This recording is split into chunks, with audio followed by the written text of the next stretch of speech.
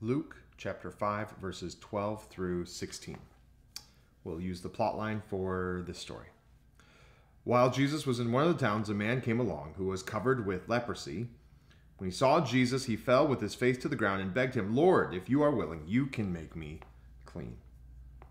So the first portion just introduces time, the aspect of time and place, while Jesus was in one of the towns. That's the only detail Luke provides for the story. Matthew will tell us that this happened after the Sermon on the Mount. Mark tells us that he is, I think, outside of one of the towns. So this seems to be some different ways of these guys describing where Jesus was at the time of this for different reasons.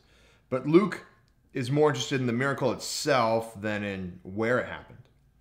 So while Jesus was in one of the towns, a man came along who was covered with leprosy. Now we've got the subject of this miracle, a man, and he's covered with leprosy. This word lets us know that it's not just a little leprosy, not just one spot, but that this guy from head to toe, he is covered with leprosy. So that's how this starts. We'll go to our plot line, 12a. A man is covered in leprosy. All right. When he saw Jesus, he fell with his face to the ground and begged him, "Lord, if you are willing, you can make me clean." So another indicator right here. He seems to be waiting for Jesus. I doubt that he just comes across Jesus. Lepers were not allowed to be in places where there were other people. So this leper appears to be seeking Jesus out. He's looking for Jesus. He finds Jesus. He falls with his face to the ground and he begs the Lord, "Lord, if you are willing, then," that's an if-then statement, "then you can make me clean." If you are willing, then you can make me clean. All right, so let's go back over here. Oops. 12b. The leper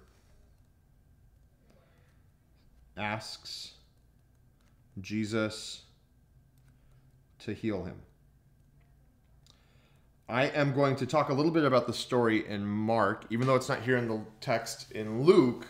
Mark adds a really important point. He says that Jesus is indignant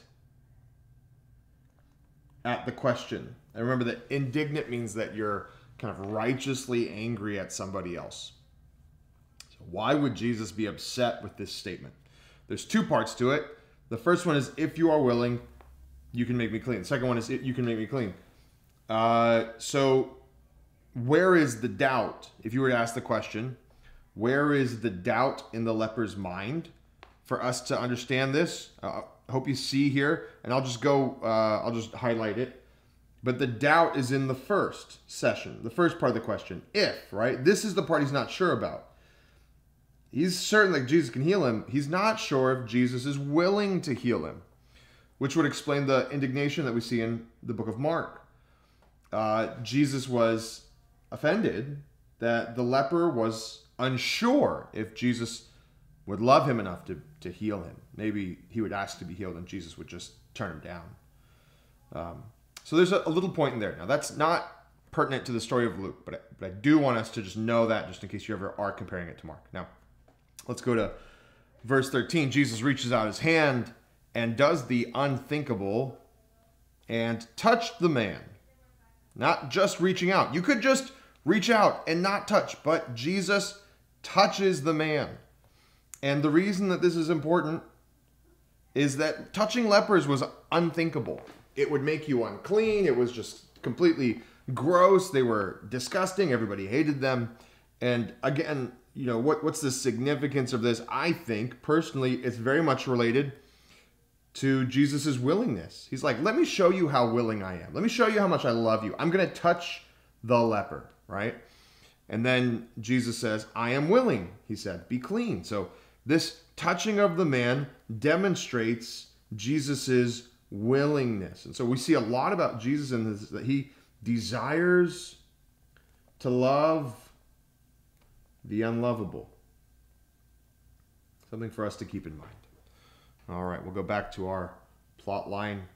And, the leper asked Jesus to heal him. You know what I'm going to do is I'm going to move this a little bit up. We have plenty of space. So I'm going to just move this about halfway up.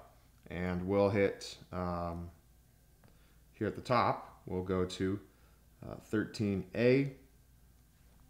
Jesus loves and heals the leper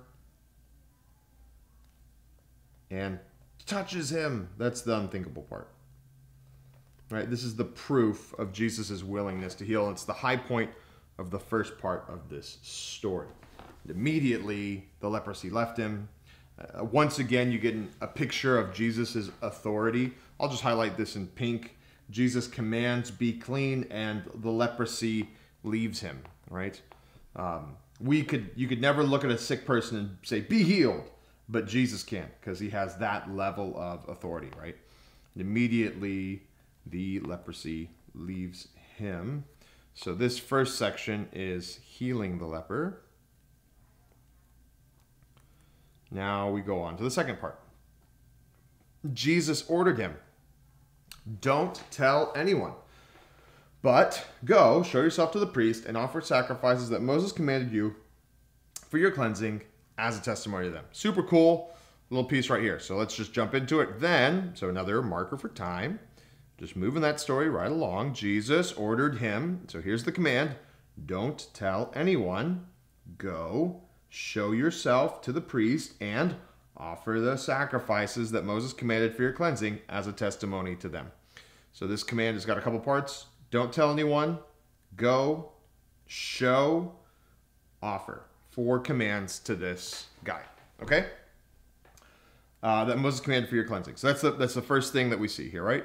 As the action falls, let me see here real quick. So we can just erase the A, just 13, verse 13 up here, verse 13. But now, verse 14a, Jesus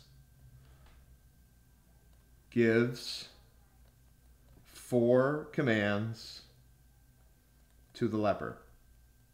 And I'll go beneath the line over here. 1, now I forgot. Let's go right back. Don't tell anyone. Go, show, offer. So here we go. 1, don't tell. 2, go. 3, show. 4, offer. Sacrifices. Okay, so that's 4. That's how Jesus wants this man to respond. The man who commands leprosy and it obeys is now commanding the leper. Let's see if the leper obeys. Oh, sorry, one other piece before we go into that. As a testimony to them. So all of this up here has a double purpose. Not only is it to show this leper that he loves him, and, in so doing, the unlovable everywhere that Jesus loves them. But also, all of this serves as a testimony to them, okay? All of these things are a testimony to them. And we might ask, who is them? And the answer, of course, is right here. The priests, right? The priests in Jerusalem. Jesus is letting them know, hey, the Messiah is here. He can heal lepers, right? So this is an actual testimony to the people in Jerusalem. Of course, they ignore it, right? So kind of as the action begins to come up here, this is 14b. The leper is a testimony to the priesthood. Okay? That's what's supposed to happen here. All right, let's go back to the story. Yet, and that first word is like a, but just going in the opposite direction. Yet, the news about him spread all the more. So, what happens as a result? crowds of people came to hear him and to be healed of their sicknesses. So this is another climax, but not in a good way, in kind of a bad way, right here in 15a. Mark tells us, by the way, that the leper didn't keep quiet. He went and told everybody. So that's how the word gets out, is the leper disobeys. So the sad part here is the leper disobeys, and Jesus is overwhelmed by the crowds. So it actually ends up being a hindrance to Jesus in his ministry, and it's a testimony not to the priesthood but to the wrong people. It's a really interesting story because it starts out so wonderfully, and then the second kind of climax is lower. And I mean, I guess, I didn't think about this until just now, but you could even reverse it so that maybe the plot line would look something like this and then like this. It's more of a descending action than an ascending action. I'll keep that in mind for the future. But it's just kind of a disappointing way for this story to turn out. The leper doesn't listen. Jesus is so overwhelmed by the crowds that he's got to go. But Jesus brings his own resolution to this situation in his own way. Jesus often withdrew to lonely places and prayed, right? And so what's happening here is let me focus on one thing at a time. But Jesus often withdrew to lonely places and prayed, right? He's getting away from the crowds of people. He's withdrawing from the crowds of people to lonely places, which sounds sad, but he's not going there to be alone by himself. He's going there to pray, to be with his heavenly Father. And so even though the situation doesn't turn out the way that Jesus wanted it to or intended for it to go, he still does what's right by getting away from the crowds and getting alone to be with the Father and praying. So kind of the falling action of this one, which is verse 16, shows us that Jesus still seeks to be with his Father. So super cool. Jesus does the right thing. The leper, we understand why he would tell people, but he still doesn't do what Jesus told him to do. It makes Jesus' ministry a little bit more difficult. Nevertheless, Jesus makes the best of it by seeking to be with the Father. So kind of two lessons that we get here. In this first one, Jesus touches the leper, the unclean one, and instead of him becoming unclean, the leper is cleansed, right? So it teaches us a lot about Jesus's cleansing power, the salvation he's going to bring. He's going to touch sinners without becoming sinful. He's going to make us sinless. The second story lesson over here comes with kind of this leper who disobeys Jesus, and nevertheless, Jesus maintains right relationship with God, the Father, with God, the Father, in poor circumstances is the word that we'll use there. Poor circumstances. Ones that the leper maybe unintentionally subjected him to. So we see Jesus' ministry beginning to explode. What's really interesting is that in Mark, Matthew, and in Luke, this is one of the first miracles that all three record. And it really shows that this event right here is something that was stuck in the mind of everyone as that critical moment where Jesus really explodes on the scene and his fame really gets going, and the crowds begin to follow, and all these things. It all happens with this cleansing of a leper.